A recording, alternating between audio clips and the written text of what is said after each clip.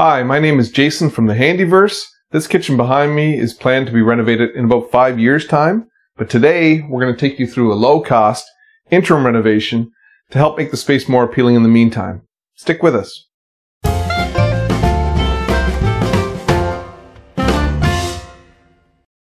So, what does this low-cost interim renovation look like? Well, we're going to do two main things.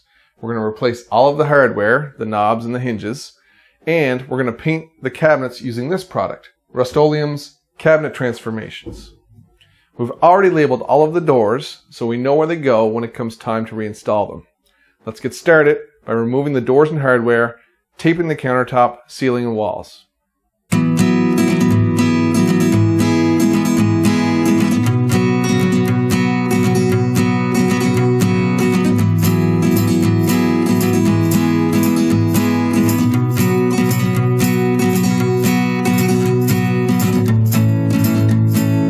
Now that we have that done, we're going to wipe down the cabinets. So we're going to clean them to remove any excess grease and dirt that may be on there. And then we can apply the deglosser. So once that's on there, we can fill any holes or cracks or dents with wood filler. And after about an hour or so, we're going to apply the bond coat.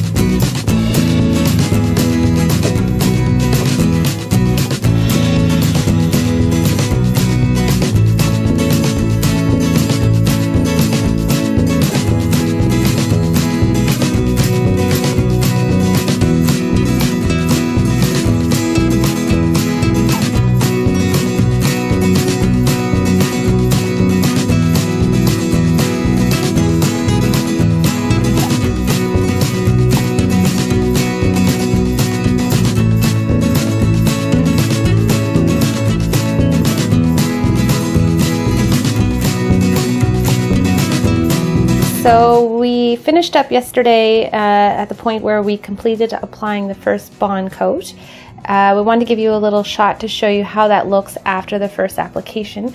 We used a regular brush to apply the paint, and as you can see, it's pretty evident that we did so. So we wanted to show you how this looks in case you're going through the same process and not sure what to expect. We know at this point we definitely need a second coat as the product describes. We may, depending how it looks after the second coat, need a third, but we'll wait and see.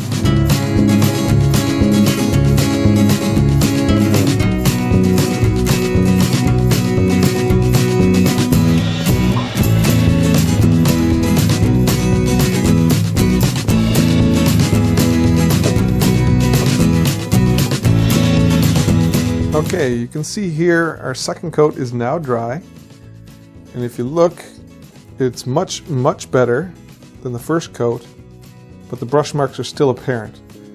Now, if you're planning to apply the decorative glaze, this is probably sufficient. We weren't sure, so we applied the glaze on a test piece to see how it turns out. So you can see where it would mask any brush strokes with the glaze on it. We don't like the glaze, not for this application anyway, so we're not going to do it. So that means we are going to need another base coat to try and cover up those brush strokes even more.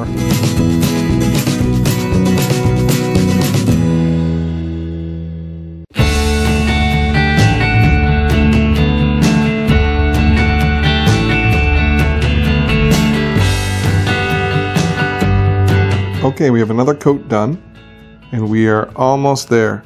This one looks pretty good. Switched to a foam brush this time. We did a test run each time with a regular bristle brush and a foam brush to see which worked better at each stage. At this point, the foam brush seems to be giving a better coat. Now, if you look up here, you can still see some brush strokes. So, not quite happy with it. We've come this far. We have extra paint left. We are going to do one more coat to bring it up to snuff.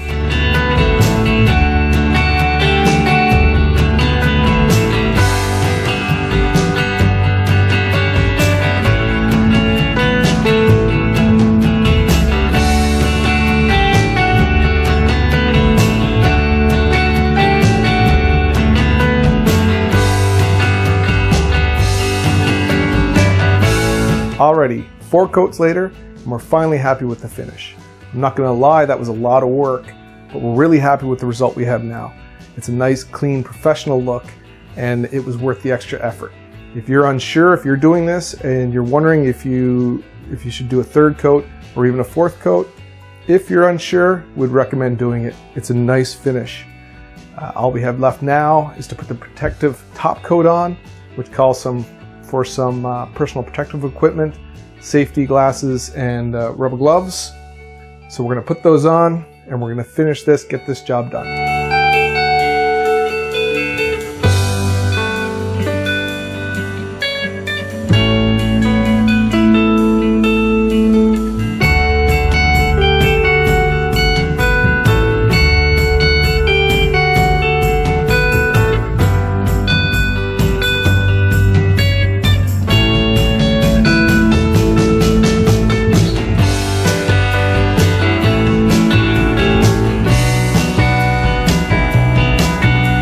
Okay, so the top coat is on, and I have to say it didn't go quite as well as we'd hoped. It is very prone to dust. It sticks in it, it's hard to remove it, and obviously we're not working in a perfect environment here, we're doing it in the kitchen. And also that it changed the color slightly. There's a slight yellow tint to the finish now that we have the protective top coat on there. Both of these issues wouldn't have been apparent had we had the decorative glaze on or maybe a different color, but just be aware if you're working with the pure white, you may run into these problems yourself. We still recommend the product, we just feel like our results here took a step backwards with the addition of the protective coat. That said, much better than what we started with, and overall we're happy with it. Now it's time to put the hardware back on and get the doors back up, get our kitchen back. We decided that we would try painting the hinges instead of replacing them as we'd initially planned. And the worst case with that, we find that we don't like it. We can always change them out later, but to save money at this point, we thought we'd try it out. And we did get a good finish on them. We're hopeful that it'll work. The problem with it is that since we did plan to replace the hinges, I didn't sort them out when I took them off the covers. So I don't know which hinges go with which doors, so this should be interesting.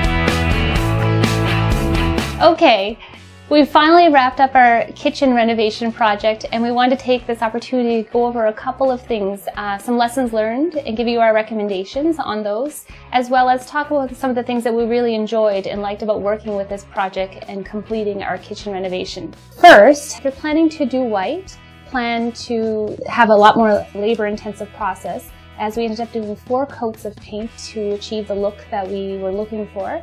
And along with that, you're more susceptible to collecting dust on the cabinet fronts. Be really cognizant of that. Second, the top coat was a little bit of a disappointment. It turned our color from a pretty beautiful stark white to just a slightly duller yellow finish. If we were to do it over again, we might explore and look for a different top coat product from the home hardware store. And finally, we wish that we had experimented a little bit ahead of time with different brushes and maybe have bought the most expensive brushes that we could have afforded. What did we really like about this project? So first, anyone can do it. You don't need a lot of know-how, but you do need a lot of patience. It didn't take a whole lot of time in the grand scheme of things. I mean, it took 4 days. Our kitchen was down for those 4 days, but still, I think the result is worth it. Overall, it was relatively pretty low cost, so overall it cost $200. We really liked the Bond Coat product or paint that came with the kit. It was really smooth and easy to work with and went on really well. In addition, we really liked the deglosser product. It worked really well and saved us a lot of time from having to sand everything down. Finally, this kitchen renovation allows us to move into part 2 and 3 of our cheap kitchen reno, where we'll be doing hopefully the backsplash along with butcher block countertops. So if you'd like to see how we progress on these, hit subscribe to the Handyverse. Thank you. Cut. All right, ready? Yeah. Do the cut thing. It actually does make it easier because I can see where it is on the video. Okay, here we are at the end of our kitchen. You gotta give me time to get my arms out of the way. Okay. Because otherwise I'll be there like this here when it starts. Okay, go. Okay. Okay. No! Wait, oh, it's okay. Okay.